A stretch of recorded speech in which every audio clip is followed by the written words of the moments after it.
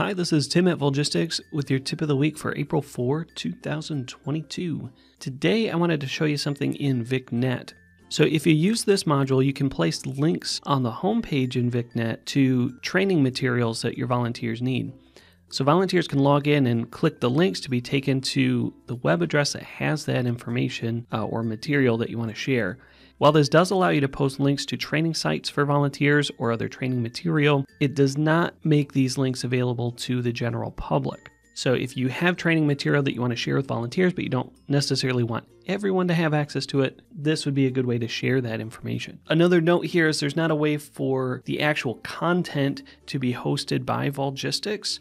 So these would be materials that are hosted elsewhere, either on your own website or a file share service like Dropbox or Google Drive, rather than something that you would actually upload to Volgistics. You can set this up either with or without an image here, and the click here button just depends on how you want to set that up. But the basic idea here is to go into Volgistics, and then we can go into Setup and expand VicNet. Now, right now we're still running the beta for the new version of VicNet, so you'll see settings here under VicNet Beta and also VicNet Legacy, just depending on which version of VicNet you're using. Of course, you can make the same change in both, you'll just have to do this twice. But we're going to start with beta, so if I wanted to make this change in the beta version, I'll expand VicNet Beta and go into Homepage. And then here I'll look for one of the available message boxes. So here we've already got one for volunteer training video. So the first thing is to make sure this checkbox is unchecked to omit the box, because we don't want to omit it in this case. And then we can put in the heading and any text you want to use. Now, one way to do it is just to create a link here in the text. So if I take please click here, I can create a link using that. I can also add a click here button by putting in the URL in this box here. So if you want to use the click here button, that's what you would want to do. If you don't want the click here button, leave this blank and you can add a link in the text.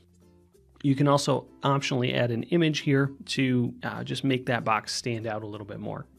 Now on our website, we also have this volunteer training videos page, and I'll include a link to this in the description here. But this page has several videos that are geared toward volunteers.